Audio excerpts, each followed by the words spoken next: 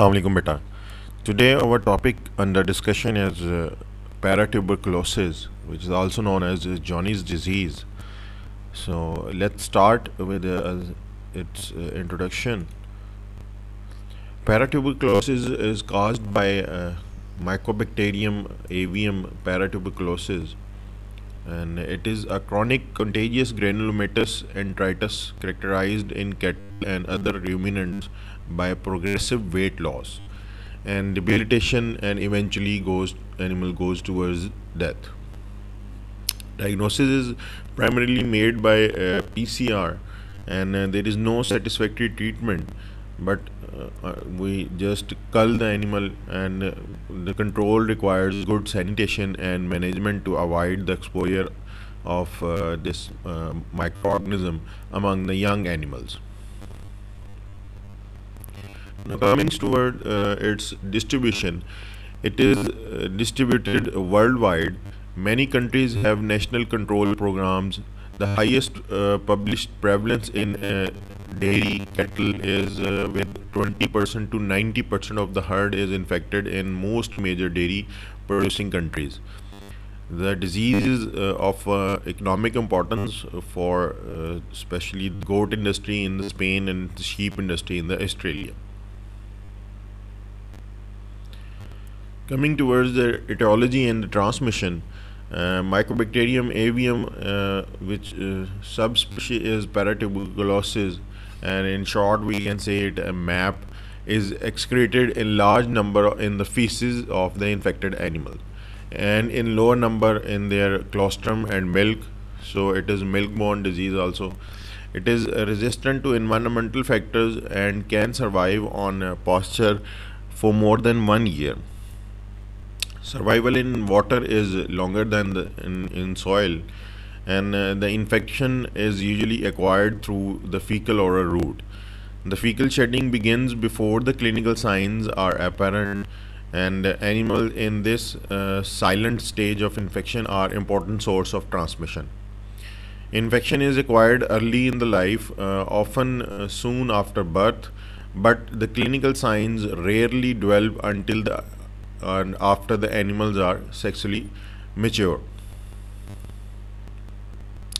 Now coming toward the pathogenesis, after ingestion and uptake of in the Peyer's patches in the intestine of lower small intestine, this intracellular pathogen infects macrophages in the GIT tract and associated lymph nodes. It is possible that some animals may eliminate infection through a cell-mediated immune response, but the frequency with which this occurs is unknown. In most cases, the organism multiply and eventually provoke a chronic granulomatous enteritis that interferes with the nutrient uptake, and animals go towards the debilitation and weight loss.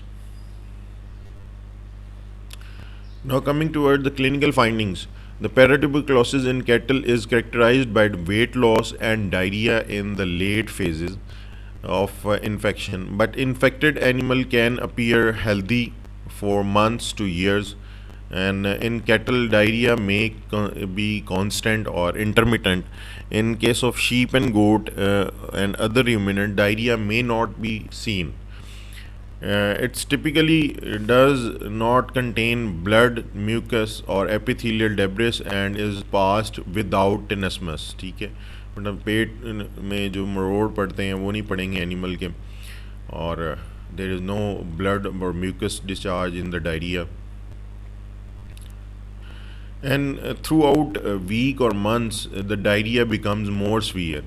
Then further weight loss occurs, coat color may be faded of the animal, and the ventral and submandibular edema may be developed due to protein losing enteropathy. This leads to low concentration of total protein and albumin in the plasma, although gamma globulin levels are normal. ठीक है बेटा. Okay. Here you can see this emaciated animal, and here another emaciated animal. You can see the ribs and the condition of the body condition of the animal. Here you can see the goat, and in this picture you can see this mandibular edema of the animal. Now, coming towards the lesions, a diverse array of pathology may be seen in infected animals, ranging from complete lack of gross lesions to thickened and corrugated intestine with enlarged and edematous neighboring lymph node. And often there is no correlation between clinical signs and the severity of the lesion. Carcass may be emaciated with loss of pericardial and perineal fat in more advanced stages. Here you can see the corrugated or thickened intestinal wall, and in this you can see this mesenteric lymph nodes are swollen, and here it is a slide which is stained with acid fast stain, and in this you can see these blue are the macrophages, and here these red color microorganisms are Mycobacterium tuberculosis, Paratuberculosis. Now, coming toward the diagnosis, uh, the assay focus on detecting the organism in feces or tissue are done by the culturing and the PCR, or on detecting antibody to Mycobacterium avium paratuberculosis antigens in ELISA.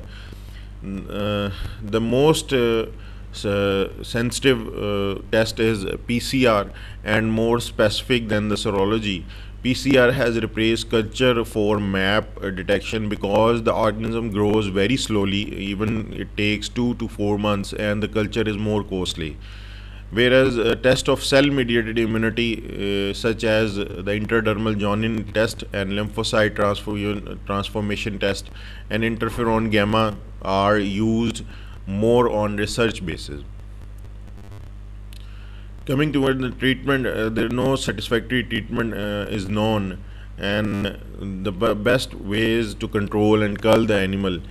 For controlling requires good sanitation and management practices aimed at limiting the exposure of young animals to the other organisms, to the microorganism. A routine testing program for adults can help focus effort in the controlling of the disease, and the low cost test is ELISA kit, which can be used at the commercial farms, and then it can be further confirmed by the PCR test in case of positive animal. Now, coming toward the zoonosis of this disease, there are conflict data on the involvement of the causative organism in Crohn disease. A chronic granulomatous enteritis of unknown cause in people. However, Mycobacterium avium paratuberculosis is consistently detected by the PCR in people which are having this Crohn disease. So this was all. Thank you so much. If you have any question, you can ask me in the group.